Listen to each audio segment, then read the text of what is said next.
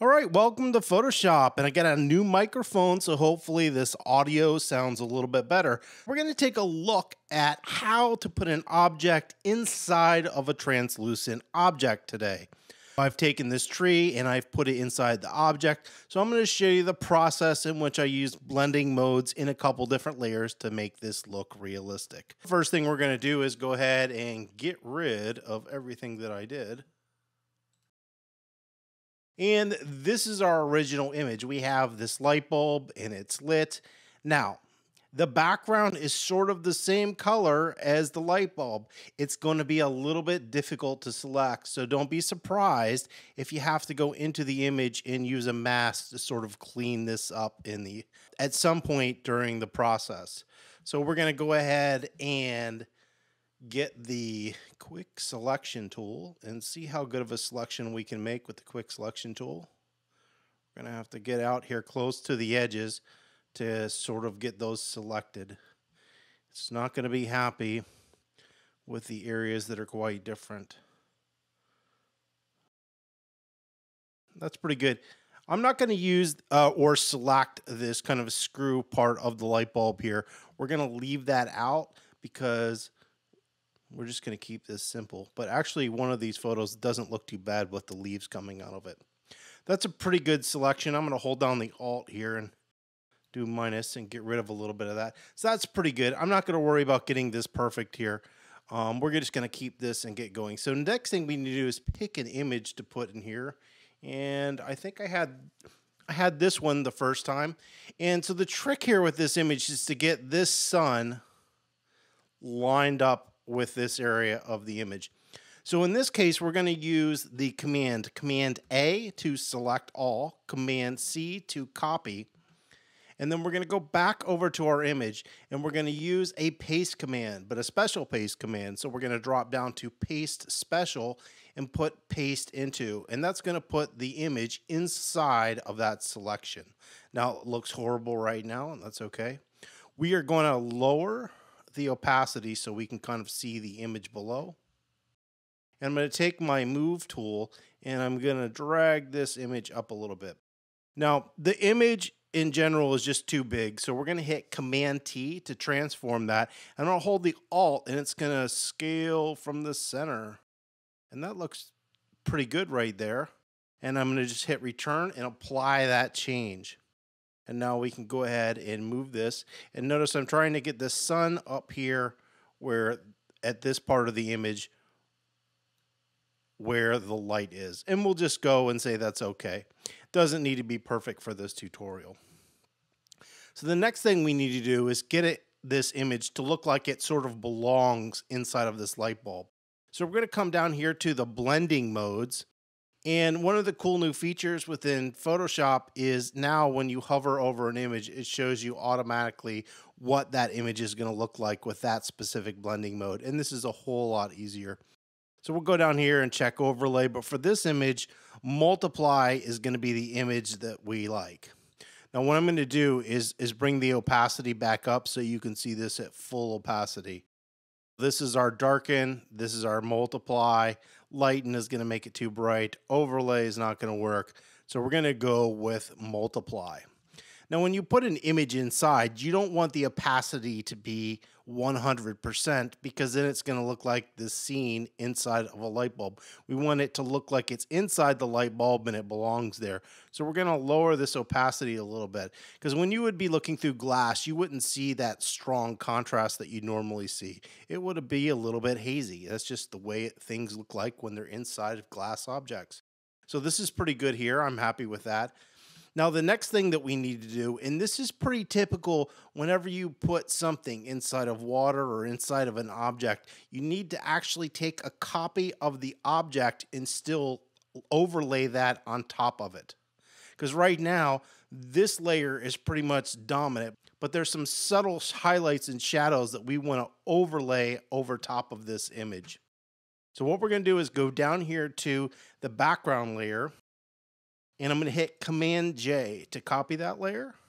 And we're going to drag that layer above it.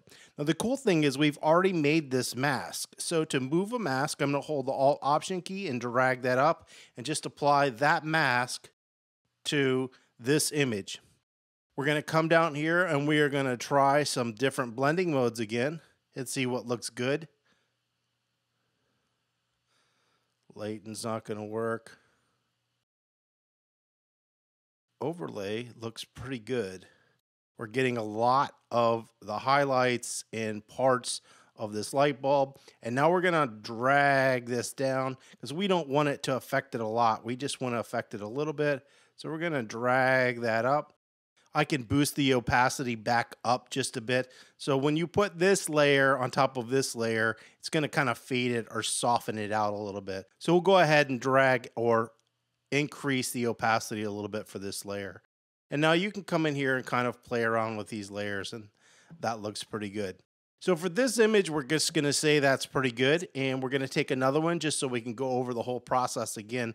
So I'm going to shift click and then hit delete. Oops, we're going to Command Z that. I actually want this mask, so I don't have to select the mask again. What we're going to do is we're going to actually keep this layer right here. That's good. So we're going to use both of these layers, but we'll just turn this one off for right now. I'm actually going to turn this layer back on. You can actually make a selection from a mask if you hold the Command button down on a Mac. And you click on it, notice it makes the selection from the mask. Now we're going to need that. We're going to come back up to this tree. I'm going to hit, I will show you the slow way, select all. Then we're going to go copy. And then once again, we're going to go and paste into. So edit, paste special, paste into. And that's going to put that image inside of the light bulb. We can move this over. Now this is way too big. So once again, we're going to hit Command T to transform. And we're going to transform that down a little bit. And we'll hit return. Now one of the issues with transform is you don't want to make something really small and then make it big again. Because once you make it small, it actually reduces the size and saves it. And then if you make it bigger, it's going to get all pixelated. So if you plan on, you're not sure what size something you want it to be. So if you're not sure what size you want something to be, you need to make it as a smart object. Smart object won't run into those issues. But for this tutorial, I think we're going to be pretty good. So we're just going to reduce this pretty small. That looks good. And then I will put this image here. It's a little cattywampus or a little crooked, so I'm going to straighten it out a little bit. And then we'll just slowly push this over. All right, that looks pretty good. So once again, we're going to take this and make this blending mode multiply. Now it's making it too dark, but that's okay because remember, we're going to probably end up lowering the opacity on this. Now I've got this layer on. You're going to have to copy that layer like we did before. So you would Command J to copy that layer, move it above, and then drag with the Alt key to put the mask back on that layer. And so when I do that, you can see we're overlaying that light bulb to sort of get some of those effects into it. So I think I'm going to reduce this down a little bit. And then we're going to go to this layer and increase that. Now this one I'm going to do an extra step. I'm going to come in here. Now this is this part of this image that I'm looking at. I'm going to grab my selection lasso tool and I've got a large feather at 55 pixels and I'm just going to select that glow. I want some of that glow. So I'm going to hit Command C, copy. It's important that you're on that layer when you do this. And then I'm going to come back up to this image and create a new layer. And I'm going to hit Command V to paste it. So I've pasted that layer over top of that so we can see. Now that's at 100% and we don't want that. We're just going to lower this back down. And what that's going to do is give some of this glow that we would see from this light on the top of this tree.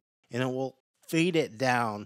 Now, because the sun's up here, this is going to be the most washed out part. And this part's going to be washed out a little bit or hazy, like not 100% black, but it's not going to be as strong as up here.